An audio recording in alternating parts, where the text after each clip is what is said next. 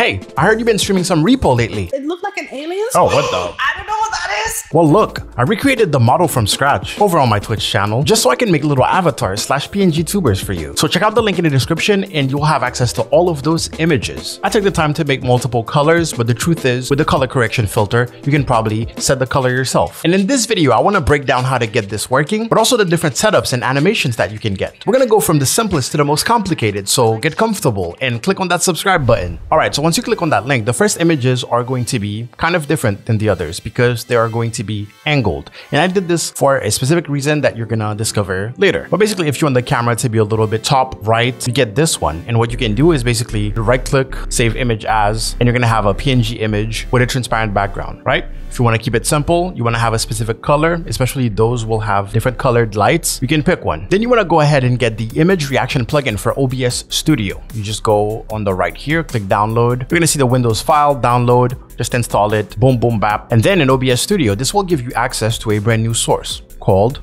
image reaction. Let's call this one R.E.P.o PNG. And those are the options that you can expect. First, it's going to ask you to put an image when there's silence and then an image when there's sound. So the first image is usually in order, purple 1 here, and then I'm going to grab purple 2, the second image. Then finally, audio source, you want to select what you want it to react to. In my case, it's going to be my mic. So I'll pick mic. Auxiliary. Then you set up the threshold to, avoid it reacting to like every little noise in your room. And the smoothness kind of eases into it, right? So it's not as jaggedy as right now. Beep, bop, bop, boop, bop, bop, bop.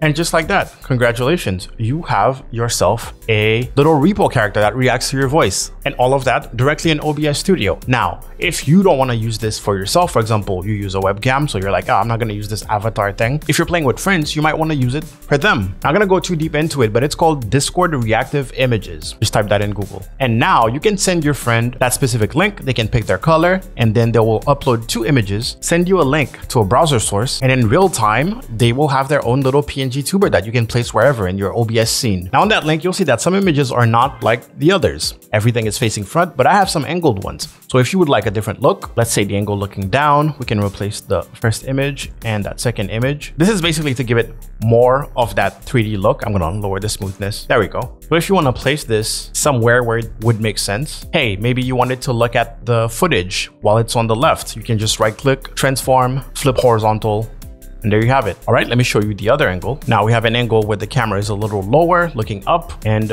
yeah, I can control R to reset transform.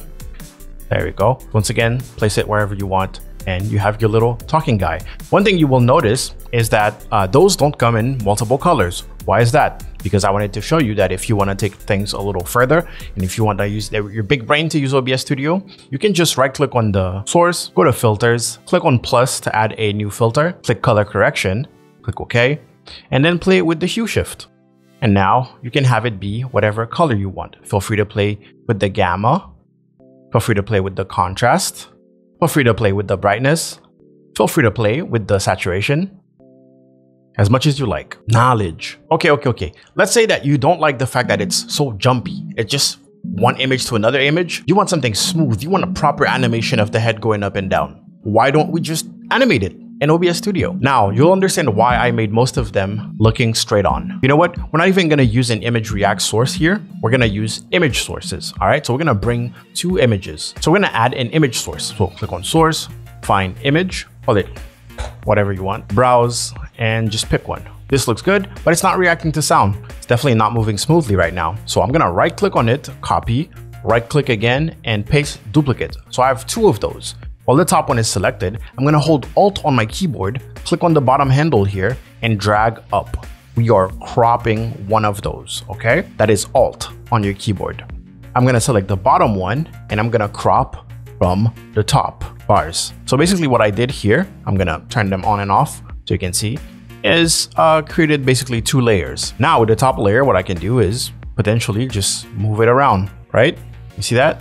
You see how I can manually move it? You see how I like to move it? You like to move it. Now I wonder if there's a plugin for OBS Studio that allows you to move stuff around. Oh, look at that.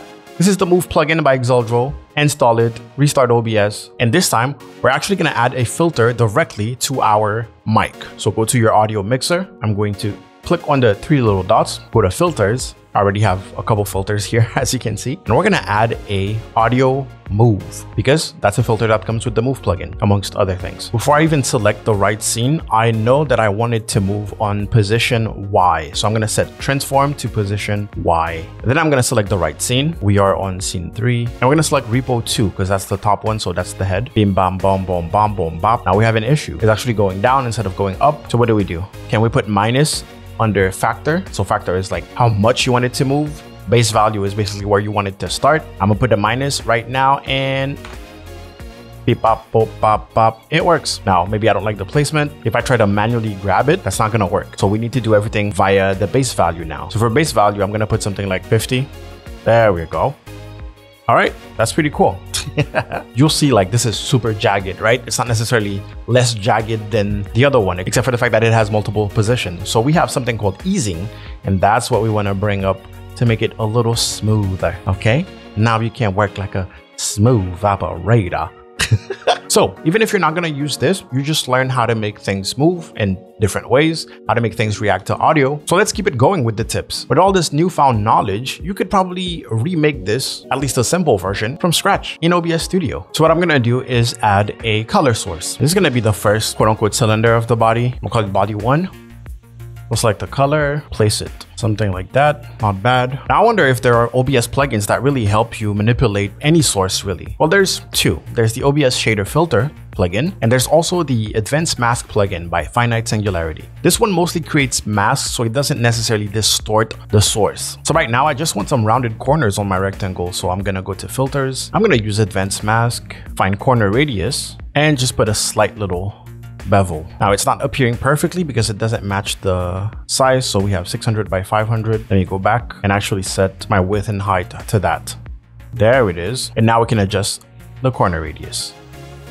Smooth. Let's copy this and then duplicate it again. I'm actually going to slightly change the color on this one just so we can see what we're doing. And I'm going to bring it behind. I'm going to resize it a little bit and bring it up. Okay. Now let's move faster. I'm going to right click, duplicate again. Nice. I'm going to press F2 to rename it. That's going to be our head. And now we just need to resize it and make it fit. Go back to your filters, and under corner radius, instead of having it be uniform, we can set it to custom, meaning that we can set each corner to the radii that we want. So top left, for example, I could be like, hey, why don't you be a little like that? Hey, top right, why don't you be a little, or I can just type the value of the first one, 248. Does that look good? It kind of does. See how fast we move in? All right, let's add a new color source. Call it R.E.P.O eyes. Make sure it's white. Set a square type of size. I'll go 500 by 500. And then we're going to add the advanced mask filter to that. Except now this time, we're just going to set the shape here because we have that option. We're going to set it to circle. We have radius. Let's bring that down.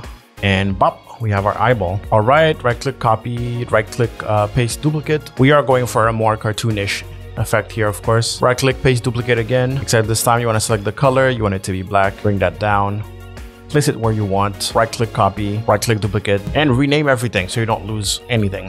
Finally, the arm, and you want to pay attention for this one. Let's set that up. I'm gonna go 200 by 800. We're gonna add a filter, advanced mask again. Make sure you match the width. Give it that corner radius. And I want to taper the bottom part. There's multiple ways to do this. I could use a 3D effect to basically give it perspective to fake that, or I can use the shader filter plugin. So I'm gonna go user defined shader, click OK. Load shader text from file, click browse, and then find something called corner pin. Make sure it's corner dash pin, not corner underscore pin, because you get those little sliders. So now I basically want the sliders for bottom left X, because that's the X axis. For bottom left X, I can bring that in, minus 80, that looks good. And then bottom right X, here you can just type 80. Or if you want more, just like do more. Now there's one extra step that we need before we animate it. Set the, what I call the anchor point. Where is it gonna take the animation to rotate? Because we want it to go like this, right? I want it to go like this. So right now, by default in OBS Studio, the anchor point is always set to top left. So we're gonna press Ctrl E and you'll see positional alignment, top left. We want our anchor point to be top middle. So we'll find top center. from now on, when we rotate, it's going to be from that specific point. We're also going to drag the arm and bring it all the way behind the body. And I can rotate it a little bit. Now we're going to, of course, right click it, copy it, right click, duplicate, bring it all the way down. So now whatever rotation we have here, we just need to rotate it the other way. So I can click on the first one, Control E, and just copy the rotation here. Click on the second one, Control E, put a minus. There you go. And bring it. Alrighty. Now we want the eyes, the eyeballs, and the head to be in one specific group because we need it to move together, right? I can just select all of that by holding Shift, right click, group selected items, and call this head group. And then go to my mic, and we're gonna do the audio filter thing again. I don't think I need to show you like it's already there. All right, we're just gonna have to change the the specific source. We're gonna pick head group, and here we have it. Just play with the base value until you find what your initial position needs to be. Ba ba ba ba ba ba ba. Cool. Let's make the hands move. Add another audio move filter here, and we know that we're gonna transform what? The rotation. Good. You're paying attention. That's cool. Now we just need to select our arm. For me, they're called REPO arm and REPO arm 2. So I'm gonna go scene 3, and REPO arm. Ba ba ba ba.